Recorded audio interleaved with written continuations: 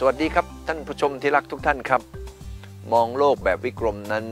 เรากำลังมองเรื่องของอนาคตของโลกอนาคตของมนุษย์วันนี้คนที่รู้เรื่องตื่นตัวมากที่สุดแล้วก็กำลังนำไปสู่การบริหารการเปลี่ยนแปลงที่ถูกต้องที่สุดก็คือประเทศในยุโรปประเทศในยุโรปนั้นมีขนาดของประชากรมากกว่าอเมริกาถึง2 เท่าแต่ประเด็นคือยุโรปนั้นใช้พลังงานน้อยกว่าอเมริกาเกือบครึ่งหนึ่งเลยทีเดียว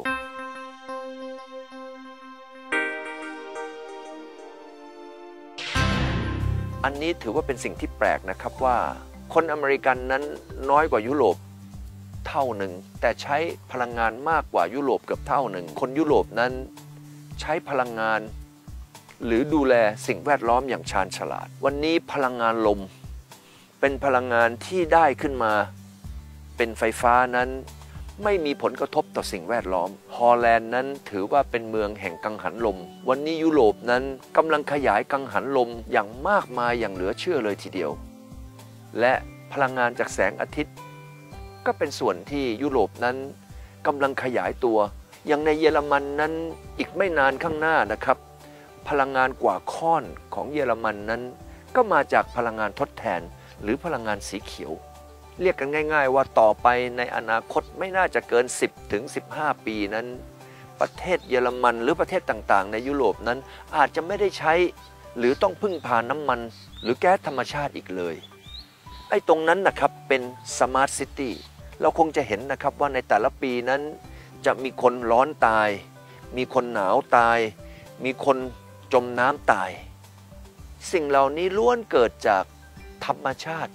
ที่มีปัญหาทั้งสิ้นอย่างกับที่ผมเอ่ยมาล่ะครับบอกว่าในแต่ละปีนั้นมีปริมาณของน้ำฝนที่ตกอยู่ประมาณ 1,300-1,500 มิลแต่อย่างกับที่ผ่านมาในเดือนตุลากลางเดือนนั้นที่ตอนกลางเวียดนามฝนตกทีเดียว 600-700 มิลได้ยังไงภายใน1 คืน 1 วันนั้นเขาตกในปริมาณของน้ำฝนที่เกือบจะเรียกว่าครึ่งหนึ่งของทั้งฤดูเลยทีเดียววันนี้เราคงจะเห็นนะครับว่าฤดูหนาวนั้นหนาวสุดขั้วหนาวผิดปกติและหนาวเกินกว่าที่มนุษย์สามารถที่จะรับได้หรือในฤดูร้อนนั้นก็ร้อนขึ้นทุกวันในอดีตนั้นกรุงเทพจะหาน้อยครั้งที่จะมีสักกี่วันที่อุณหภูมิจะไปแตะ40 องศาแต่40 องศาในอนาคตสำหรับกรุงเทพแล้วก็จะกลายเป็นเรื่องธรรมดาแต่ถ้าเราไปดูในสิงคโปร์สิครับว่าสิงคโปร์นั้นใกล้เส้นศูนย์สูตรมากกว่ากรุงเทพแต่ทำไมสิงคโปร์นั้นมีอุณหภูมิต่ำกว่าที่กรุงเทพเป็นเพราะการบริหารจัดการเรื่องต้นไม้เรื่องสิ่งแวดล้อมของสิงคโปร์ต่างหากที่ทำให้เกิดความสมดุลมากกว่าที่ในกรุงเทพตรงนั้น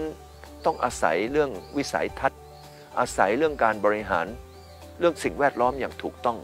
วันนี้ไม่ใช่แค่ที่กรุงเทพไม่ใช่แค่ที่เมืองไทยแต่วันนี้เป็นโลกใบนี้ทั้งโลกเราต้องไปคุยกันตอนสุดท้ายแล้วล่ะครับในคราวหน้าขอบพระคุณทุกท่านครับสวัสดีครับ